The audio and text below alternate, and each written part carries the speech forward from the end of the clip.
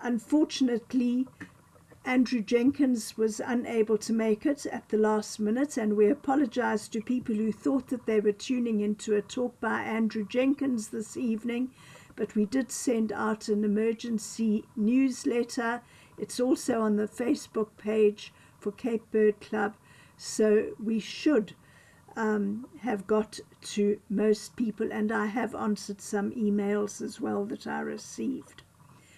But it's wonderful to have Mike, because he stepped into the breach and he said, well, I've just had the most wonderful trip to Limpopo Province. Let me share that with our members. And Mike Buckham's no stranger to us. Those in the Cape Bird Club know that he's serving on the committee, that he's our usual Zoom master.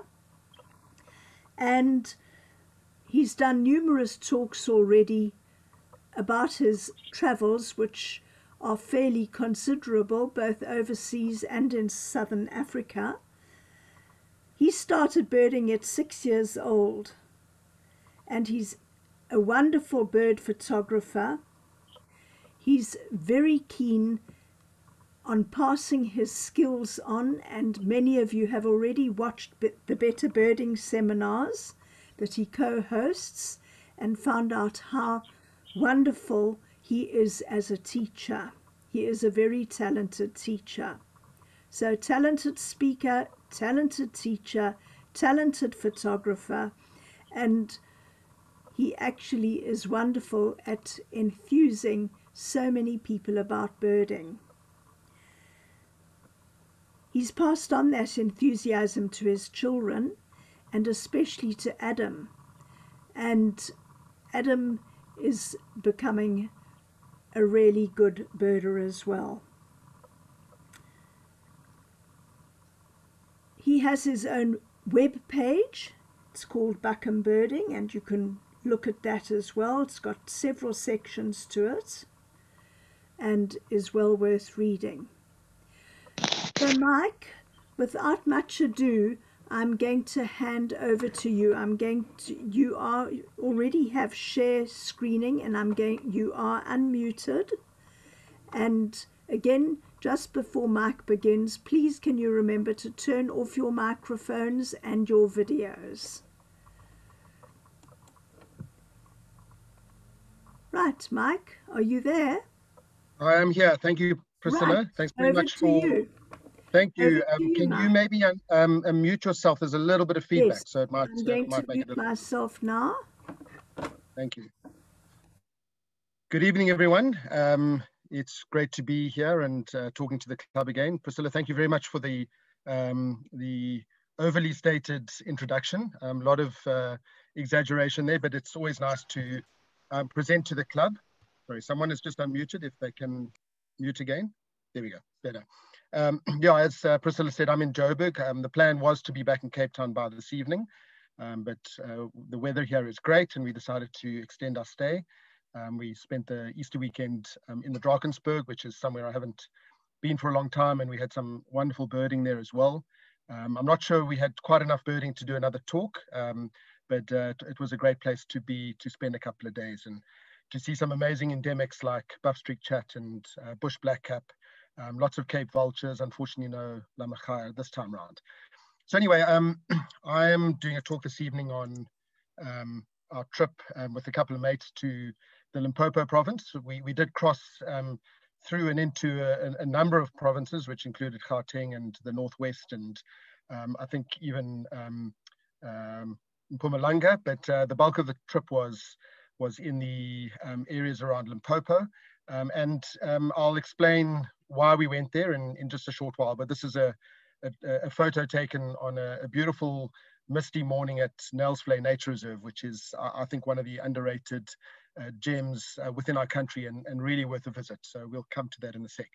So off we go. So our itinerary was essentially centered around the area to the northeast of Pretoria and Johannesburg.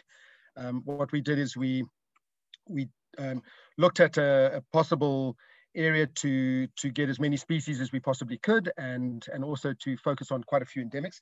I'm being served a wonderful chocolate milkshake because it's quite warm upstairs. So you'll excuse me as I sip my chocolate milkshake. So we spent a little bit of time in the eastern the grasslands, high altitude grasslands east of Johannesburg, and we visited some places that you'd never have expected. We went to a wonderful restaurant in Bronkhorstspruit, and who knew that those existed. We then crossed over to the floodplains and thornveld of Zaagheldrift Road. We then went north to the Nile River floodplain and followed on by going to Polokwane. And those that don't know, Polokwane Game Reserve or Polokwane Nature Reserve is a wonderful birding spot with a very specific endemic that we went to see. And then we finished off our trip in the mist belts and the Afromontane forests of Magubuskloof, and down in the subtropical areas around Zanin. You drop down from probably 1,200 meters, I guess, down to about 500 meters, where the bush gets a bit lusher and a little bit warmer, and there's a whole suite of species we could add to our lists over there. So the question is, well, before I go on to why we did this trip, I just did a little exercise of overlaying my birdlasser trip points onto the map that we followed, and you can see how those areas are highlighted in the ones that we visited. So it's quite clear where the species concentrations were. All right, so one of the very important things that one does when doing a trip like this is to prepare. And I will say that some of the members in our group were better prepared than others. I gave specific instructions for everyone to read through all the trip reports and these books, Bird in Gauteng and the Bird Finder. And I was very disappointed at the lack of preparation from some members. And we'll probably get onto that in a second. So why would one do this trip and why would we do it now? So there were a few reasons. I think most people will be aware that that area is a very diverse birding spot. So the first question is why not? Why not spend a couple of days up in those areas, and why not go birding with good mates? It's a very well-known area for late summer migrants. They're vocal and active in the thornveld, and one of the species groups that we were really hoping to concentrate on were the migrant Palearctic warblers. Olive tree warbler, garden warbler, marsh warbler, river warbler, great reed warbler, missing a couple, common white-throat, thrush nightingale, which is actually specifically not a warbler, but falls into the similar kind of group. And what you'll notice in this presentation is there are no photos of any of those species. In fact, not one photo of one of those birds. And we really battled with them. I'm not quite sure why. We found marsh warblers were everywhere, but they're tricky to photograph. We had a few common white-throats, also very, very difficult to photograph. We heard one great reed warbler, and it was a very stilted song. We heard no olive tree warblers, not a single olive tree warbler, and I think it may just be my lack of skill. I'd thought I'd picked up that call by learning it. I was one of the people that did the preparation, so I prepared the calls, but we didn't get olive tree warbler and lots of willow warblers, but we missed thrush nightingale, and river warblers were actually not yet vocal. They tend to start singing towards the end of March before they depart, and anyone who knows river warblers, even when you hear it, it's a hell of a thing to try and see. So there were plenty of other late summer migrants, and this European bee-eater is a good example of that. Lots of wonderful, colorful migrants such as this bee-eater and things like European roller and blue-cheek beater for that matter. So another reason we went to that part of the world was because of Cyclone Eloise. And our original plan sort of towards the end of last year was to head into KZN and focus on the Zululand area, taking a couple of days off and getting our necessary pink slips from our respective wives and families. But in February, Cyclone Eloise hit, and with the bizarre sightings of sooty terns all over the place and frigate birds inland, there was just a deluge of water, and those areas northeast of Johannesburg, so Zaagheldrift and Elsflete particularly, just get inundated with water, and those floodplains flood, and it brings in a huge number of bird species that take advantage of those conditions and they breed. And I just said to my mates, I think it's a good opportunity. This only happens potentially once in every 10 years, and let's do this, and we can always do KZN at another stage. So, I mean, that's just a very quick pick of the Nailsvlei floodplain, and that flooded grass at Vogelfontein Hyde is just full of lesser moor hens. You can't see any of them here. We battled with Allen's gallinule. We couldn't find any of those, but we got African crake and plenty of waterbirds breeding, lots of waterfowl, so white-backed ducks and fulvous ducks and white-faced ducks. So very, very opportune conditions to take them advantage of the wonderful rains that those areas had. So the next reason was our COVID-19 trough. So one of my tour party was a good mate of mine who's an actuary, and he had us looking at COVID-19 graphs all the time. And what we noticed is that the numbers were declining perfectly to coincide with our trip. I think we'd had, I mean, Lombi will tell us exactly how many days, but we'd had, let's say, 30 or 40 days in a row of declining cases. And when we first started talking about this trip, it was as the second wave was accelerating, we put it on ice. But as the numbers declined, we set our date and we took a gap in the trough. And that was probably the safest and most sensible thing to do, and all worked out well in the end. And we needed something different to the fynbos we've seen for over 12 months. I think I've seen more fynbos and Western Cape birds than you can shake a stick at over the last 12 months. I don't dispute that we have some of the most wonderful endemics in our fynbos areas, but I needed to see something different. I needed to see some bushveld birds. I needed to see some wetland birds, and I just needed to do some different birding to the birding I'd done for the last 12 months. I did the Wider Cape Town Challenge last year, and I think if I have to visit Strandfontein again in the near future, it may be too much, but we are very blessed with what we have, but it was time for a change. And it was a great way to spend time with good mates. And you know, with COVID, we've all been pretty restricted, and we don't see as much of each other as we used to. And I decided that these three friends of mine were the right people to go with, and I will introduce them to you now. So who was our touring party?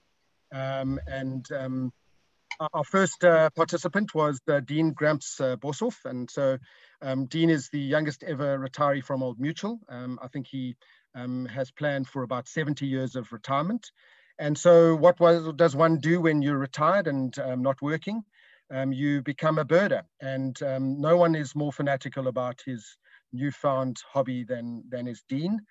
He is hitting it very hard, and his trajectory as a birder has been astronomical. So he lives in Greyton, and he's a top 5 finisher in the Cape Town Wider Challenge of 2020. And you just have to, I mean, those of the Cape Bird Club, you guys all know most of those names. And if you look at the company in which Dean is keeping himself over 2020, you can see how much he's learned as a birder over the last sort of 2 or 3 years. So his skill sets include unbridled drive to see as many birds as possible. And you can see him traipsing through some very long grass. And that was a photo I took of Dean in KZN. We did a very sneaky trip. My son, Adam, Dean and I went to KZN for 2 days, if you can believe it. It was just to see some more birds, just really taking advantage of a little gap in the calendar. So he wants to see as many birds as he possibly can. And he's got the birding intensity of a veteran, not in age, but just in birding intensity. And he is one of the best at spotting birds around him. His life list pre-tour was on 531, and we'll revisit that. So the next participant was a very long-standing old mate of mine, Mark, the dog Naughty. I don't even know where the dog comes from, but he's an orthopedic surgeon. He specializes in knees and hips. So if anyone wants his business card, I'll make it available after the presentation. So just pop me a message and I can send it to you. That's his much more official photograph. He looks quite intimidating, but he is one of the best knee and hip surgeons around. He's also a fanatical new birder. He's been birding with me for about 3 or 4 years. And the great thing about Norch is that he's doing it with his 2 daughters and his wife. So there's his older daughter, Shella, and she is a very fanatical birder. And Tana on the right, she is equally as fanatical. She probably has a shorter attention span just because she's still very little. And this photograph on the right is a classic. If you guys can recognize, I don't know what the quality of the photo is like, but that's John Graham in the background. And it just so happened that Mark was there with Shella and Tana the moment, literally the moment that John found the bed sandpiper, which I think everybody in the club has taken advantage of and has gone to have a look for. So Mark was standing right next to John with his 2 daughters when John discovered the bed sandpiper, and I think that's a great story. So his skill set includes coffee and beer snobbery. He's a good swimmer. He's a great paddler, and he does quite a bit of mountain biking. And that was him and I doing the Sani to Sea race about 10 years ago when I was a lot skinnier. But none of those skills were actually useful for bird tour. He did keep our beers cold. That was his main task. We made sure that the cooler box was given to him every day, and he kept our beers cold. So his life list was on 558, and that was also a pre-tour number. But he is actually most famous for his guns, and it's quite something when we're on a ride together, and he pulls out his biceps, which he calls his guns, or he sometimes refers to them as thunder and lightning. And you can see he has no qualms about pulling them out at any moment in time. And apologies to all of those that wonder why I'm making fun of him. And then we have our final participant, next to me, Paul Lombi-Lewis. I'm not going to go into the nickname Lombi. That was a very long story. But he was the driver and the self-appointed chief executive officer of our bird tour. He's an actuary and co-founder of the Peak Child Schools. And there he looks very respectable as his executive director of Peak Child Schools. And he's shaping the lives of many young children in the wonderful schools that he heads up. And there is a photo of him in a slightly less, I think, official capacity. That was Paul climbing over a fence in the grasslands east of Johannesburg. And he was going to help us flush a short-tailed pipit. And the great thing about that photo is it captures the moment when his pants got caught on a barbed wire fence and he ended up ripping them. So that's another photo of Paul, and that's generally what he does when he's birding with us, is he doesn't really know where he's going. So his skill set is limited. He's got weak eyes, poor hearing, and he has a severe lack of birding knowledge. He has a life list of 665 pre-tour, and he's well known in birding circles for having the highest ratio of SA birds relative to his birding skill. There's no one in South Africa who's seen so many birds with as little skill as Paul does. And one of the things that frustrated me is he has the worst birding attire. And he wore that lime green shirt on numerous occasions on the tour, mostly in the forest, where forest birding requires stealth and quietness and blending in with the sort of surroundings. And Paul would join us with that lime green shirt, and we saw very little in the forests, unfortunately. And then the final member of the tour was myself, and that's me and my son, Adam. So you don't really need to know who I am, but I have a waning skill set, and I have deteriorating eyes, ears, and muscular tone, and that's why I generally go birding with Adam, because he has all 3 of those skill sets in abundance, and he helps me find the birds that I can't find anymore. And I'm also prone to an incredibly poor diet choices while on bird tour. So this was literally 5 minutes after we picked up the car and left the airport, heading for some grasslands to do some birding. And this photo was taken specifically to send to my wife to show her that I was going to be eating chocolate for 5 days.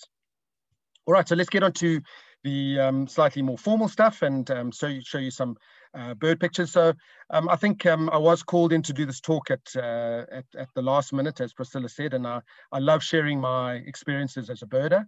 I guess some people may find this particular topic not as exciting as, say, Uganda or Peru, but we have some wonderful birds, and I've hopefully taken some decent photographs. I'm not going to show a million photographs, but I'm going to show you some of the photographs of birds that I thought were really special, and some of the photos that I thought were special. So this is near the Bronkhorstspruit Dam Nature Reserve.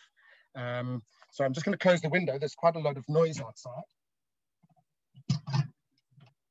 Our family is enjoying a very nice dinner outside in the beautiful weather, so apologies if that noise has been a bit frustrating. So this was taken at sunset, and we had some marsh owls flying around us, which was a nice bird to see.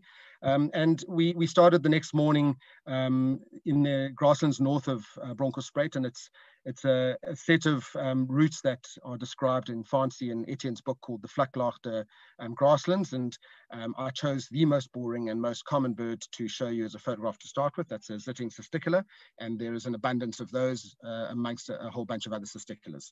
So that's what the grasslands look like. We had beautiful weather. There's Lombi just after he managed to get over the fence. And here are some of the birds, and this particular bird was the one we were looking for. And at this time of year, unfortunately, these birds are not at all vocal, and they do not display. Melodious lark is an endemic, and one of our very localized endemic, and quite sort of vulnerable because of the habitat it chooses. It chooses these grasslands, and a lot of that's been turned to cultivation. And so it's a tough bird to find, and it was only the second time I'd ever seen one. But we really battled to find them because they are silent, and you've got to just go on a bit of luck. So we had this bird sitting on a little termite mound, and then I was lucky enough to capture this one as it flew past me. Unfortunately, not in its display. Those that know melodious lark will know that a nice challenge to set yourself is to try and identify all the bird calls that it is mimicking when it displays. And I've heard figures of 25 to 30 species that it mimics while it's displaying in the air above the grasslands. So that's a September, October thing, or maybe November. We had no such luck with it during our time there. And then just some more beautiful birds, all brown. One would expect them to be brown in the grasslands. Banded martin, this is a young bird. You can see its fleshy gape. We had quite a lot of difficulty with some of the larks. This was a youngish rufous-naped lark that gave us a little bit of a go. We thought it might be something more exciting until it perched onto that log. It's probably the most common lark in those grassland areas. And then greater kestrel. We don't see greater kestrel that often in the Cape. You can see them up in the Tankwa, quite far north, but they are quite common around those grassland areas. And this one was doing exactly what all greater kestrel do, and they sit on top of electricity pylons and never ever make for decent photographs. And then a nice greater striped swallow, and I enjoyed this photo. The background is quite nice, and it's a beautiful looking bird when you get up so nice and close to it. And then SA cliff swallow was an interesting one. It's a bird that I've seen so few times in my life. It's really a bird that we don't get that close to Cape Town. There are birds somewhere on the N1 as you go through Three Sisters, but it's quite phenomenal how common they are. And I've seen plenty of them on the trip to the Drakensberg. Now we saw literally hundreds of SA cliff swallows, and they are funny looking birds. They look a little bit scruffy. They look like a scruffy young barn swallow. But when you see them in flight, they've got that square-ended tail, unlike a barn swallow, which has a notch in its tail. And it's got a very distinctive pale sort of tan rump. And so as soon as you see a bird that looks like a young barn swallow and it banks away from you with that square tail and that pale rump, you know that you're onto a SA cliff swallow. And they love hanging around, sort of culverts and bridges over little water courses. Right, so once we were done with the grasslands, and the grasslands were really just an introduction to some birds and maybe just to increase the species count, and we really went there specifically for a melodious lark, I guess, and we got things like white-bellied korhaan, or white-bellied bustard, and a few other nice endemic birds, but it really was the entree for what was the main course of our trip, which was the floodplains and thornveld of Zaagel Drift Road, and then further north into Nelsvlei. So that's a beautiful crimson-breasted shrike. They're pretty common and pretty noisy. And those that don't know the Zaagel Drift Road, it really is a classic birding site for South African birders, and it really is a hotspot of activity at this time of year. Well, sort of late March, mid to late March. The road, I'll try use my mouse and see if that works. The road starts at this rather dodgy little town of Pinos Rivier. Norch was very unhappy that they didn't sell us craft beer in the bottle store. And the road travels in a east to west direction. And it goes along the course of the Pinos Rivier, and it ultimately ends up, there's a bridge over here over the river, and this whole area here becomes flooded when rains are good. So this Google map photograph was obviously taken in a dry period. There's not a lot of water that can be seen, but this entire area here, well, not over here, this is a little village called Homo, but this floodplain over here was, when we got there, it had subsided quite a bit, but when the rains came down with Eloise, this whole area was underwater. And all of these little labels that I put in were hotspots of birds that were being seen by Gauteng birders, and these two little flags over here were where all the striped crake action was. So those that follow Trevor's reports will know that striped crake was a bird that people were seeing. We passed the spot a couple of times. There were 5 or 6 cars there every time we went by. It's a game of patience. You've got to sit in your car and you've got to wait for the grass to move, and then you've got to hope like hell that it crosses the road or it pops its head out. And we just didn't have the time to spend on what is an absolutely unbelievably great bird, but we had so many other things that we wanted to see that we didn't make too much effort with that particular twitch. We stayed at the Zaagheldrift Bird Sanctuary and Lodge, which requires you to cross the river on a road called Crake Road, which is famous for all sorts of crakes. Mostly African crakes are seen there, and it really is a wonderful place to stay and gives you access to the most amazing birding. So these are just a few photographs to show you a little bit what the habitat looks like. This was where the striped crake had been seen in that kind of habitat, this flooded grassland, and you really got to sit there and be patient. This is the Goma floodplain, and you can see there was not that much water there when we were there, but it still had little pools with some reeds fringed and lily covered ponds, which were great for some very good birds. This is the bridge over the floodplain, and the typical sight was all the cattle moving across the bridge while taxis were racing by. But really good birding, lots of blue-cheeked bee-eaters sitting on the wires next to the road. And this was our sundowners at a spot on Crake Road, actually, as you cross the floodplain. And we saw a nice marsh owl here, and these grassy areas were full of orange-breasted waxbills, which is usually a very tough bird. We saw plenty of them. And then just some of the birds, burnt-necked aeromomellas are classic thornveld bird, and they were always very vocal and showy.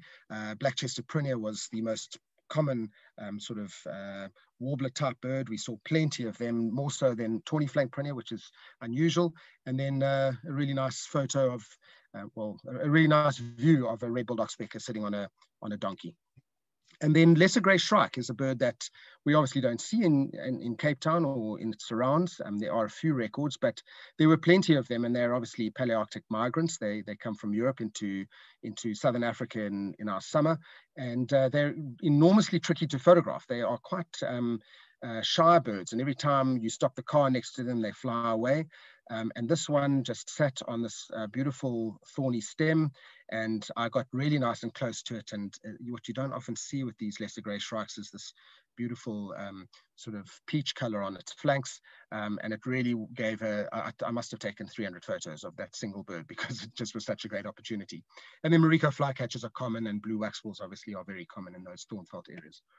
And then this was one of the highlights for us. We went to a little reed and lily covered pond, and a bird we really were desperate to see was a black-winged pratincoll.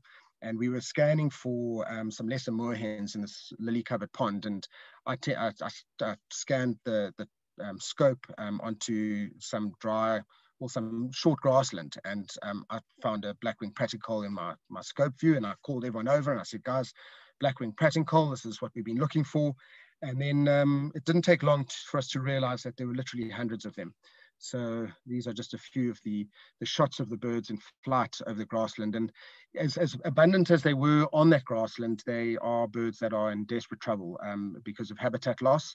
So they really are declining, and any sightings of black-winged pratincoll are really special. And I'd never really photographed them before with any degree of success. So it was really nice to get a few of them as they flew overhead. They really are spectacular looking birds. This one is in breeding plumage. You can see it has this noticeable sort of black collar and the red to the base of the bill. And you can quite easily see it's a black-winged pratincoll. It has these black secondaries as opposed to the rufous secondaries that collared pratincoll has. Plus, you won't get collared pratincoll in that particular area. Right, so that was pretty much the floodplains and thornveld of the Zaagheldrift Road. And it is, for those that haven't been to Zaagheldrift, you really want to time it so you go in late summer. I know there are a lot of guides that do specific warbler trips there. And as I said, we battled with the warblers. We saw a few. But the overall birding there is absolutely phenomenal. In a morning, I think we recorded on the one morning, we had a full morning there, and we got to about 150 species just in the morning. So you're getting a real combination of all the wetland stuff. You're getting the sort of thornveld stuff. There's a lot of grassland birds. It just is full of riverine stuff as well. So it's just a great place to go birding. I think if you did a trip there when the conditions weren't or aren't quite as good, it still is very good. You get a lot of those thornveld specials. But it's really best done when there's been a lot of rain and it's late summer before the migrants depart, and they're all pretty vocal and active. So then we moved north to the Nile River floodplain. So we visited, I mean, the road takes you from Zarkel Drift up the N1, and then you do a weird little loop to get to the place we stayed, which was a wonderful lodge called Dinonyani Lodge. And that has the great advantage of being less than a kilometer from the main gate of the Nelspruit Reserve. So Dinonyani is about over here. And on the one morning, Dean and I just strolled down the road, and then you enter the gate over here, and then you have access to the park. So what's quite useful to know, just some sort of habitat shots. This is the lodge. This is birding in the actual reserve, and there's this wonderful tower just outside the main campsite over here, which has probably got the scariest set of steps up a ladder that you've ever seen. I don't know if anyone in the audience has been up that ladder, but between Lombi and I, we were definitely quivering as we walked up the ladder. And we didn't have too many bears when we got there for sundowners because it was quite hairy going back down. So it gives you a wonderful vista over the whole park. But the thing about the park, and this Google Earth, Google Map image is obviously taken when the river's not in flood. But there are two discrete areas to the park that you want to focus on. This is the very famous Vogelfontein, which is essentially a set of, I guess, pans or dams or settling ponds. I'm not sure exactly how to describe it. There's a few berm walls that separate different sections of the floodplain. And you can walk along these berms, and I'll show you a photo now, where you can get amazing views of all the activity going around you. It's very open. There's one little island of thornveld or thorn trees, which is where the hide is positioned, and you get some nice thornveld birds there as well. But the highlight there is just to look at all the activity and all the birds that fly past.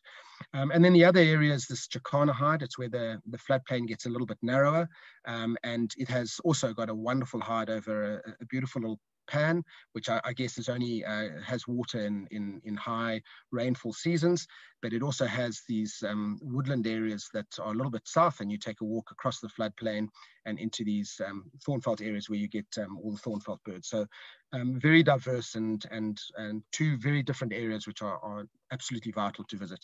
So this is Vogelfontein, and the bird we saw a lot of was lesser moorhen. We saw quite a few with little chicks. And they really are abundant. We were disappointed not to see Allen's gallinule. They definitely would be around, but we felt we were maybe a little bit late in their breeding cycle. But this is what I was talking about. It's these berms that separate these ponds, and you can walk along these berms and just scan all the different areas. And we had a wonderful thunderstorm just before we arrived, which added to the whole scenery. Little bittern is a bird that we saw once, and obviously not an uncommon bird, but quite tricky to see. And then squawker herons were literally everywhere, and this one flew past the hide as we were sitting in it, and I managed to capture it as it was passed. But just wetland birds are abundant there: herons, egrets, ducks, geese, all the rallids. We saw an African crake perching its head above one of the berms, which was quite fortuitous. But yeah, a good place to visit. And then the Jacana hide is a bit more variable. There's reed beds and some thornveld. And this was really the star of the show, these little orange-breasted waxbills, which were, I can only say, abundant, which is an unusual thing for orange-breasted waxbills because they really are tricky birds most of the time. So we had, once again, some greater striped swallows, which were very obliging, and then these orange-breasted waxbills just all around us, which was a great opportunity to get some photographs of them because they're not easy. And then in the thornveld, you get things like Bennett's woodpecker and these Levailant's cuckoos. We had quite an interesting experience with these Levailant's cuckoos in that there were at least 3, if not 4 birds in the fringes of the thornveld, and they were unbelievably excited. And if you're not aware of their call, they are very loud and I guess quite offensive. Well, not offensive. Their calls are extremely loud. And we had these 3 or 4 birds flying around. They were obviously upset about something. And I followed them around for quite a while, waiting to get a decent photographic opportunity. And that's the problem with being a photographer, is you often miss things because other people are looking at birds while I'm trying to get photographs. But there just is a wealth of bird life there, and we had plenty of things to see. So then we moved from Nelsflay, and Dinonyani Lodge was incredibly good. They were very delighted to have visitors after COVID. I think all these places are really battling, or have battled during COVID, and they're falling over themselves to make your stay pleasant. So if you're in that area, it's definitely the place to stay because it's so close to the reserve. They made us a wonderful braai. The husband who runs, well, his wife runs the place, and the husband stands and braais for you in the evenings. And through the course of the evening, the number of brandy and cokes that were consumed was quite something. So by the end of the evening, it was quite interesting, but a really nice place to stay. So Polokwane Nature Reserve is quite run down now, which is disappointing. I got really good gen from a local birder, Joe Grossel. Joe is definitely one of our country's best birders. He is a phenomenal birder. He's got such good ears, and he's extremely knowledgeable. And when I was going to Polokwane, I gave him a shout and I said, would he mind giving us some gen for Polokwane Game Reserve? So the game reserve is slightly southeast of the main city. We stayed at the Marriott Hotel Ranch, which was also an interesting place to stay. Really good bird life around the ranch, but there were 2 weddings going on while we were there, so it was quite a noisy evening, but quite nice and accessible to Polokwane Nature Reserve. So someone's trying to get into the room. I'm just wondering what they want. So that was, we were there on the day of my birthday, and my mates very kindly gave me a bottle of single malt whiskey. So we enjoyed it as we watched the sunset over the reserve. You can see by the sign, the reserve is really starting to get a bit run down. Although that doesn't change the birding, and in some respects it actually makes it a little bit better. The bush gets a little bit overgrown over the roads, and that provides some good habitat for birds. And this is just my birdlasser map of the spots that we went to. So these are the areas near the entrance gate. There's some very nice thornveld here. There's some nice grassland over here. And this was the area that we focused on because this is where we were specifically looking for the particular endemic that we were looking for. And so most people will know that the Polokwane Game Reserve is most famous from a birding perspective for short-clawed lark, which is a Southern African endemic. And this is the SABAP2 map that shows you, this is literally the global population of the bird. So it has 2 discrete populations, one centered around sort of the northwest province, around Gaborone, and the sort of border between South Africa and Botswana.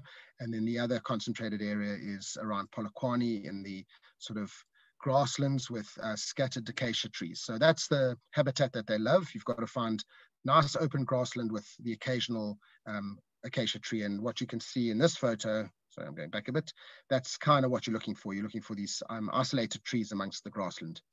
So we battled on the first evening, we couldn't find one.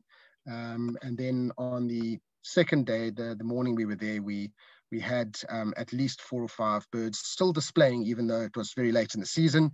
And this particular one allowed me to get just close enough to get a decent photograph. They were extremely skittish, but the great thing about the nature reserve there is you can walk around. You don't have to worry about the big 5. So I was able to get a little closer than you'd get from a car. And then this was probably my moment of the trip. We had been on our way to Dinonyani, on our way to spend the night there, to go to Nelsflay. And we were driving on the dirt road that accesses it. And there were 2 Coqui Franklin standing in the road and standing dead still, as they often do. And I screeched the car to a halt. I was driving at the time. Lombi had given me just half an hour or so to drive. my camera was in the back seat of the car, and for everyone in the car except for me, it was a lifer. So there was this frantic moment where I was demanding my camera, and everyone was trying to get a view of the birds before they disappeared into the grass.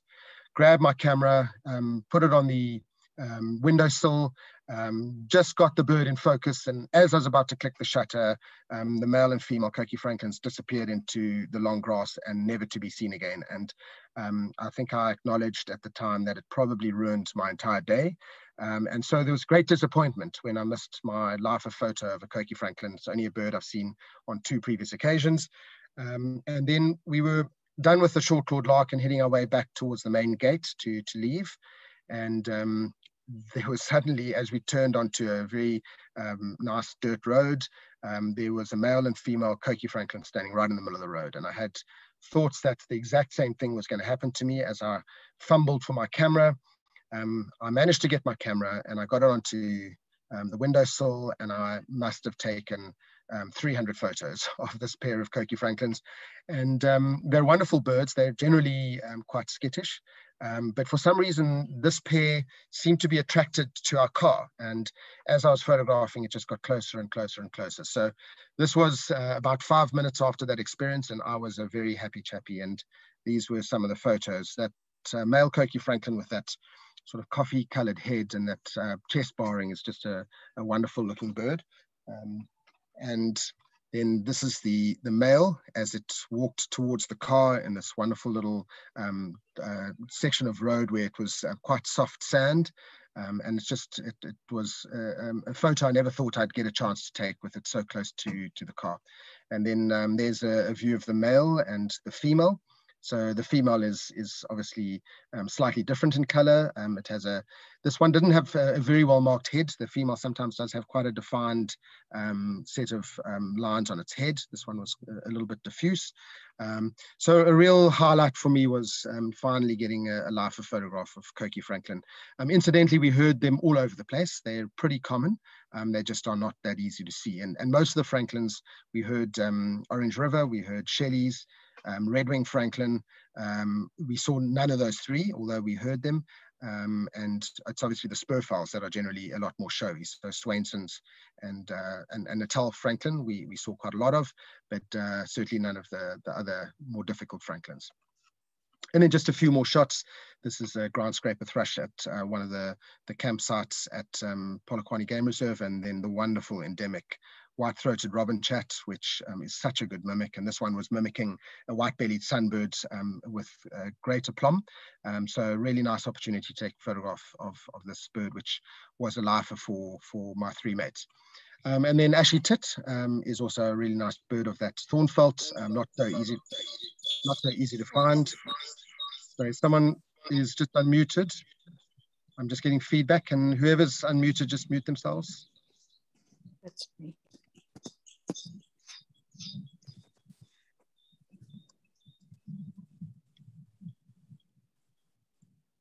I think it's actually my mother. So Priscilla, are you able to just mute?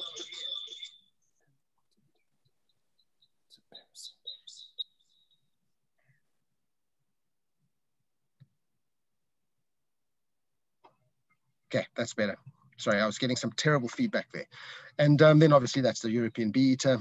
So let me just get back to the presentation. All right, so we left Polokwane Game Reserve after getting some wonderful birds there, and then we headed for something completely different, and not far from the very dry and hot and thornveld covered grasslands of Polokwane. You get down to Magubus Kloof, which is an area of Afromontane forest, and then down to Zanin. And essentially, it's a very short drive. And a lot of Birding Big Day teams, I know Joe Grossel's team regularly gets over 300 species on Birding Big Day, because they go from thornveld area, and they head down the road and they go down the pass, and they get wonderful forest birds, and then down into Zanin where they get the subtropical stuff. So just the variety. This area is not a great area for birding. This is a very, very heavily populated area. This Moriah is where the Zion church is, and you definitely don't want to be doing this road over the Easter holidays, because it really is a very difficult place to get through. And I think it was one of the prime concerns around COVID over the last weekend, because there are literally millions of people that go as a pilgrimage to Moriah in order to pray. So we fortunately weren't there over that period, but this section is pretty dull for birding. But around Heinertsburg, which is a quaint little town, a bit like, reminds me of a bit of Dullstrom, that kind of quaint town which has been zhuzhed up quite a little bit, and there's lots of wonderful coffee shops and restaurants. And this road that goes down to, I think it's called George Dam or something like that. That's a pretty good birding road. And then you did go down the pass to Machubis Kloof over here. And this pass over here is essentially next to Woodbush Forest Reserve, which is where all the great forest birding is. So this is Heinertsburg, and we stopped at Stella's coffee shop. And I'm pleased to say, and you can see Norch is tucking into one of his coffees there. It met with his approval, and we celebrated a birthday with a chocolate cake, which we managed to finish between the four of us. But if you're going down to Machubis Kloof, stop in Heinertsburg at Stella's. It's right next to the road. The service is great, and the cakes are delicious. So we made a snap decision when we were driving down the road to get to Brammersel, which is the place we stayed. We considered doing some forest birding in the afternoon, but forest birding in the afternoon is pretty disappointing generally. So we decided to try for two specific species, and they further down the pass, down in the subtropical areas of Zanin. So this is the first one we tried for, and we asked David Letswalo, who guided us on the next morning in the forest. We asked him for some gen for this particular species, and I'm sure there are lots of people that are attending this talk that actually know what bird I'm talking to. But David was great. He gave the voice note of directions, and he said you drive into the plantation, and then you park your car, and then you count the trees. It was the third gum tree as you go down, and it was sitting on a branch. He was there that morning, and it would be sitting on a branch in that gum tree. And lo and behold, it was sitting on a branch on the third gum tree. So this is the very well-known Agatha forest or Agatha plantation bathawk. There's a pair that nests there, and they seem to be completely unconcerned. There were loggers felling trees quite close by, and these birds just stay there, and they've bred for many, many years. I saw my life a bathawk at this particular spot probably 20 years ago with my father. That's a terrible photo of a bathawk, and I'm going to be a little indulgent, and I'm going to just post that particular photo, which was taken in a completely different place, but it gives you a much better idea of the size of these birds' eyes as nocturnal, crepuscular hunters, and that'll be a quiz question probably, or it has already been a quiz question at the Cape Bird Club meetings. But yeah, they've got these enormous eyes so that they can hunt bats and swifts over rivers at dusk and dawn. So I've seen that actually happening in Uganda, and it really is a phenomenal sight watching these birds hunt. So that was the first bird ticked off, and then the second bird we needed was something a lot smaller, and it's become a well-known site. And David once again gave us some directions to this little weird housing estate. And the bird life there was just so different to everything we'd seen for the rest of the trip. We had these wonderful African or Holubs golden weavers with these very heavy dark bills, and red-faced testicular is a bird really of lush tropical or subtropical habitats. So it was a great bird to see on this trip. But those are the birds that we weren't necessarily looking for, but we managed to find incidentally. That was the bird that we were looking for, and fortunately I was able to get a little closer, but it's so distinctive when you see it amongst all the bronze mannequins. That is a magpie mannequin, and this population of magpie mannequins was discovered in Zanin, I don't know, probably 20 years ago, and it's become quite a reliable site, and we were very fortunate. We found them very easily. They're quite noticeable. They've got this very obvious dark shoulder patch and this very dark head and this massive conical bill. And they probably are a third or a half size bigger than bronze manakin. And we saw plenty of bronze manakins as well, but nice to compare the two. So that was a very fortuitous and time-saving exercise, because we had planned to do it the next morning, which ended up would have been impossible because we had to get back to the airport. But yeah, such a nice way to spend an afternoon that was probably going to be spent wandering around the forests, not really seeing anything.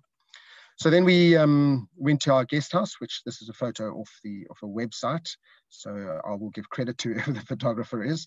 But this is a place called Brahmasoli, and it's a BirdLife South Africa accredited establishment, and it's owned by an architect, and they've built this wonderful guest house out of this huge barn-like structure, and it really is fascinating. The furniture and all the rooms are very interesting, and it's got this wonderful veranda. And we arrived there in the afternoon after the manakin and the bathawk, and I said to Dean and Lombi and Norch, I said, we've got to hit it. We've got to get to 300 species before we go back to Joburg, before heading back to Cape Town. And Lombi and Norch said no, they're going to just have a hot chocolate on the veranda.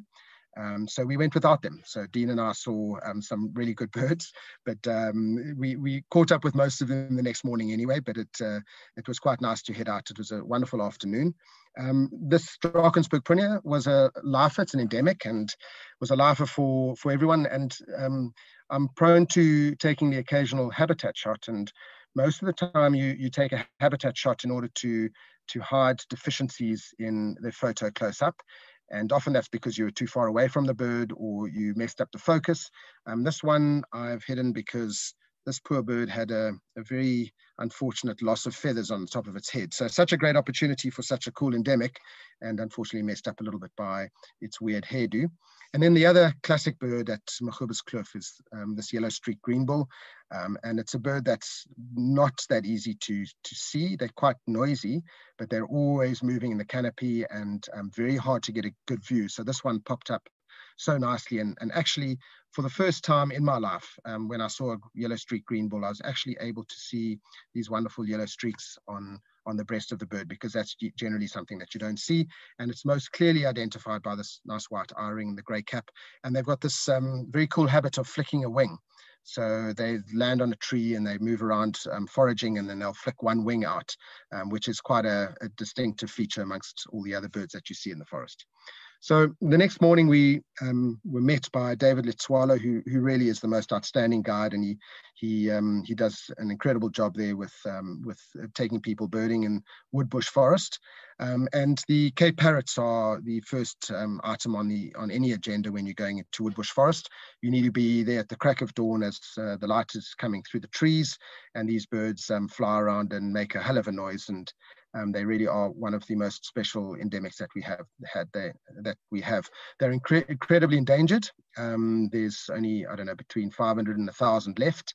And probably one of the largest factors for their struggles is that there's a possibility that they'll be lumped back with, I think it's called brown-headed parrot now, or brown-necked parrot. I can never remember which one it is. I think it's brown-headed parrot, and that's the one that you get in northern Kruger and into Zimbabwe.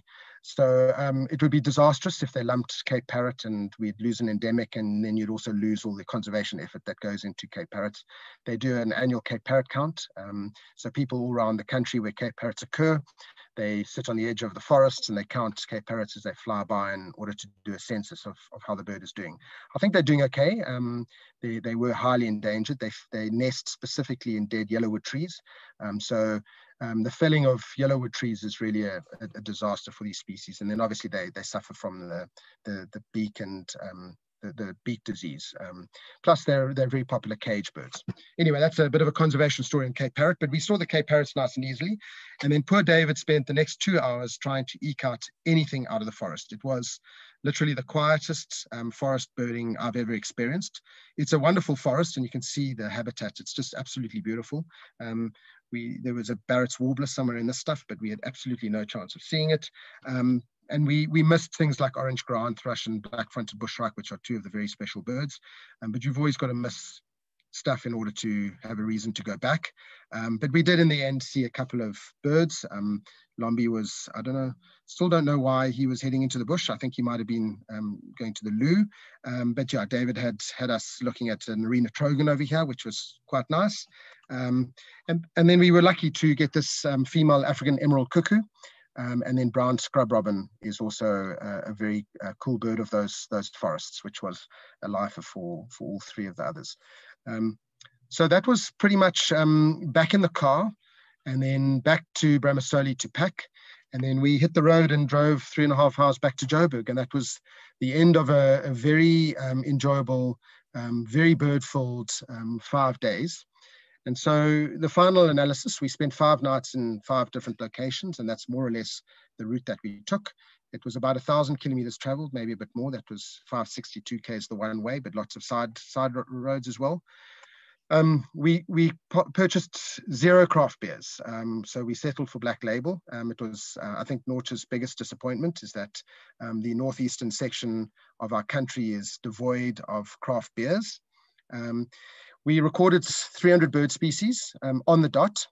We actually got to 302, but we had to audit our list, and we removed 2 species, which in itself was a disaster because we had a competition. We had to guess between each of us how many species we'd record on the trip, and that was started as we landed in Johannesburg.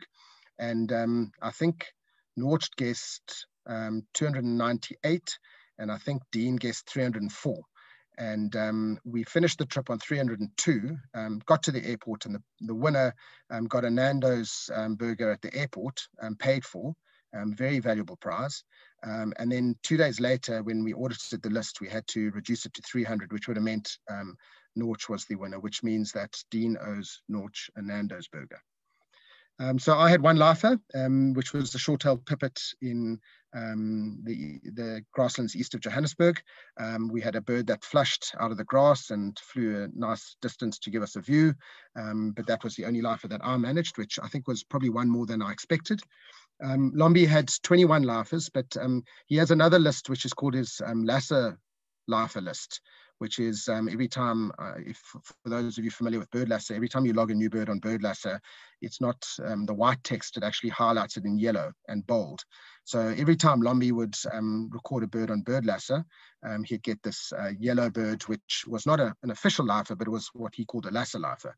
And we had some very concerning moments during the trip when he was ticking birds like Cape Canary, and they were popping up as Lasser lifers, which is just an indication of how little birding he's been doing in Cape Town. And then Norch had 30 lifers, and Dean was the winner of that particular competition with 42 lifers. So for guys that are in their 500s and 600s to be getting that number of lifers on a 5-day trip, it just shows the wealth of birding that you get in those areas. And so I guess one of the most important things is that we returned from our trip, and the number of post-trip positive COVID tests was 0. Lombi sent all of us a message about 4 days after the trip saying that he had a sore throat and a headache. And so we all went into a bit of a panic, but it turned out to be just a head cold. And so we were very grateful to be able to travel on a plane and get through the trip without any COVID worries. So that brings me to the end of the talk. I think I've been going for just under an hour. Some of my experiences at the last minute. So thank you for your attention, and I'm very happy to take any questions or comments, or you're welcome to things through to me. I can actually look at the chat room and see if there are any. All right, camera equipment did I use? I have a Canon 1DX Mark II. And I have a 500 f4 lens, which is half the reason why I missed that one Cokie Franklin photograph, because it's quite a cumbersome camera to get from the back seat into the front seat, particularly when your colleagues or your friends are more intent on looking at the bird, which is exactly the right thing to do. Yeah, so that's pretty much the equipment that I use. I don't use a flash or a tripod. I don't like using a flash. I think it makes things look a little unnatural. Yeah, thank you very much for the positive comments. I'm happy to take any more questions. I'll give a minute or two and then hand back over to Priscilla. But feel free to pop a message to me if you want to ask any questions about any of the details of the trips to get some idea of where to go. Got plenty of pins that I'm willing to share, so you feel free to do so. Right, thanks very much, everybody. Priscilla, over to you. Mike, I think it's over to me. Over to Oh, yeah, I'm sorry. Sorry, no problem. Mike, Priscilla outlined why you're such a go-to speaker for talks and presentations. You always bring a lot of interesting anecdotes, quite apart from the birding knowledge, the photography and the enthusiasm which comes with it. And it also brought back many pleasant memories from birding in that sort of northern Gauteng, southern Limpopo area. And it's reassuring for me to know that I'm not the only one who struggles with those warblers. I can remember many hours spent looking for them. But also a very special word of thanks, because you did step into the breach at short notice. So thank you very much for that, and for a most enjoyable, entertaining talk. Thanks, Mike. Thanks, Johan, and thank you very much to everyone for listening.